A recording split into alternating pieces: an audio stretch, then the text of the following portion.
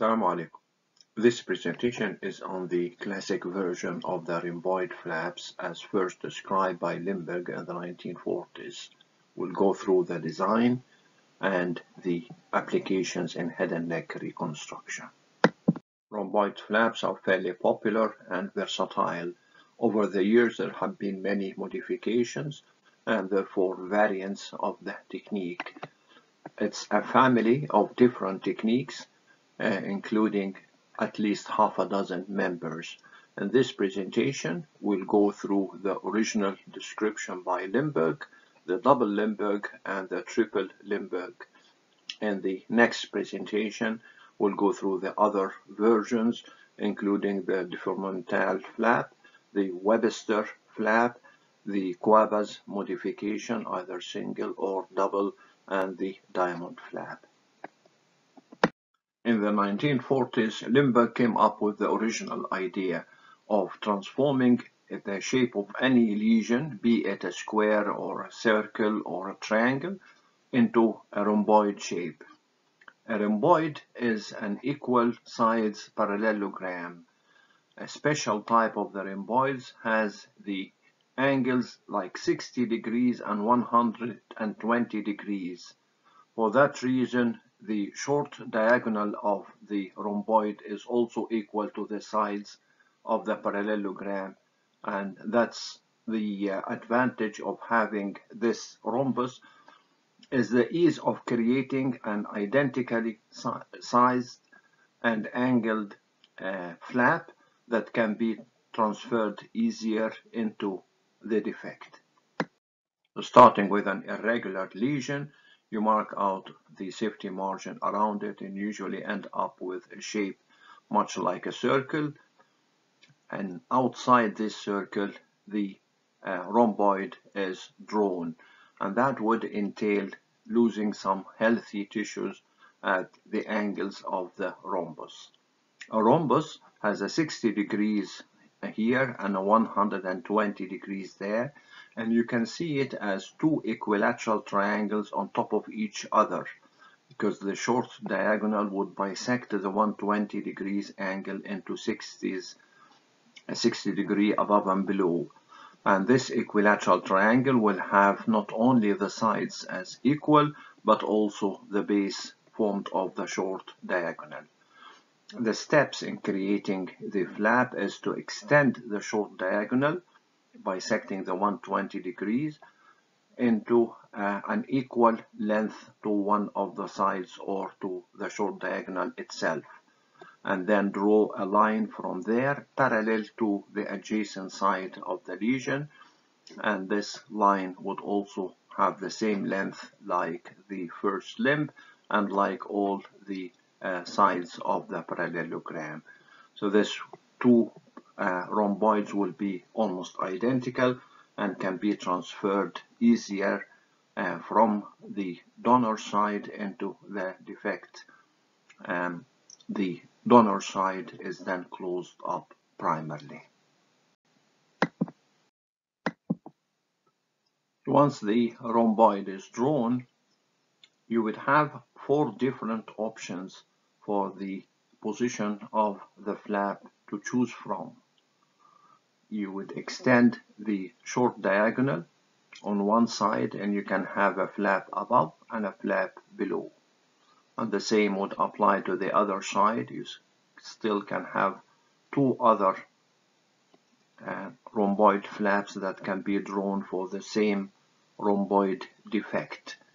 And the question is which one you are going to choose, and this would be dictated by the direction of the relaxed skin tension lines. And as you can see here, the final outcome of the repair would be a broken line with four limbs, and you would try and sit these lines as much as possible within relaxed skin tension lines like in here, and that would entail choosing one particular rhomboid out of the four possible ones. The technique itself is straightforward. you draw the 60 degrees angle and mark the rhomboid. Extend the short diagonal to the outside equal to the lengths of the sides of the rhomboid and have the second limb parallel to one of the adjacent sides. And you would have the rhomboid flap to close up a rhomboid defect. The first suture would have to be in the angle here between the apex of the flap and the apex of the wound, and that would carry most of the tension, followed by the two sutures at the angles of the rhomboid, and then you could have the other sutures in place. The primary defect is now closed by the rhomboid flap. The secondary defect, where the flap was raising from, would be closed by primary sutures. If you have a large lesion, or if one side of the lesion is much longer than the other side, so it ends up being an elliptical shape or an oblong rather than a circle, you can use two Limberg flaps rather than one. You draw a parallelogram around the lesion with a width to a length size of 1 to 2, and then divide this parallelogram into two rhomboids, equal-sided rhomboids, and have flaps on either side of the rhomboids to fill up the defect.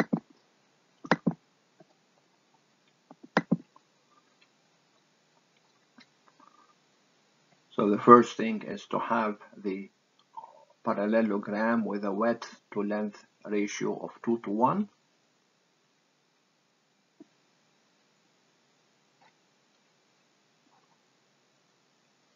And then divide this parallelogram into two equal-sided rhomboids. Draw the short diagonal from the first rhomboid. Extend the line to the outside equal to the length of any side of the rhomboid, and do the same on the other side. You have now two flaps in opposite directions on the two sides of the parallelogram. And once the lesion is excised,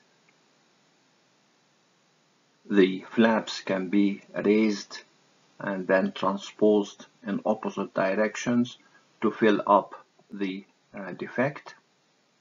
The primary defect created by the raising the flap will be closed directly by primary sutures, like above and below, and you have the two flaps on top of each other to fill up the original parallelogram defect. And if the lesion is very large and cannot be covered by a single or a double rhomboid, you can actually design 3 Limberg flaps around the lesion. This time we don't draw a rhomboid outside the circular defect. We actually draw 3 small rhomboids within the circle defect itself, and then extend from the short diagonal of each of these 3 small rhomboids the first limb of the flap, and 60 degrees from it the second limb is drawn, all equal inside in their lengths to the sides of the 3 rhomboids. So you've created 3 small rhomboid flaps around the circle, all going into the same direction, and then they can be transposed to fill up the center of the defect where they meet in the midline, in the midpoint, and from there you can see the extension of the this line is the secondary defect closed in a straight line. This will demonstrate it. So you keep the circular shape of the defect, draw 3 diagonals meeting up at 60 degrees in the center of the circle,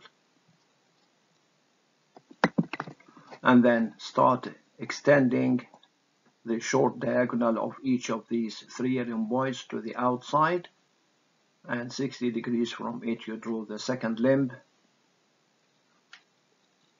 And now the 3 rhomboid flaps are marked. These are the 3 rhomboids drawn within the circle rather than outside it. Once the lesion is excised, you can raise up the flaps.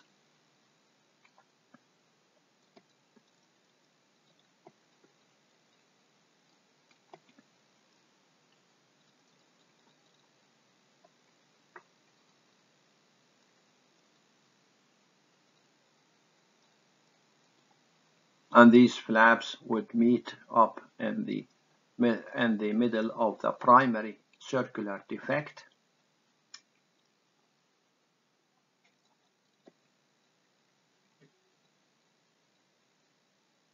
So they close up the circular defect, and you can see the secondary defects are closed up in a straight line by direct suturing. Rhomboid flaps are fairly popular because they are versatile and easily adaptable. And there are many variants with different angles and dimensions to suit different surgical defects. They are mainly used in the cheek or the temple, sometimes on the chin and on the neck. They cause minimal adjacent tissue distortion, and you can predict fairly well the shape and the position of the final scar. On the other hand, they tend to cause an outstanding cutaneous deformity, like a dog ear deformity in one of the corners of the scar. And they also, because they are formed of a broken line of 4 different segments, 1 or 2 of these segments may not align well with the relaxed skin tension lines. But the other thing is that to create a rhomboid defect, you sacrifice some normal tissue around the circular lesion. By this, we come to the end of this presentation on the classic version of the rhomboid flaps, the Limberg description.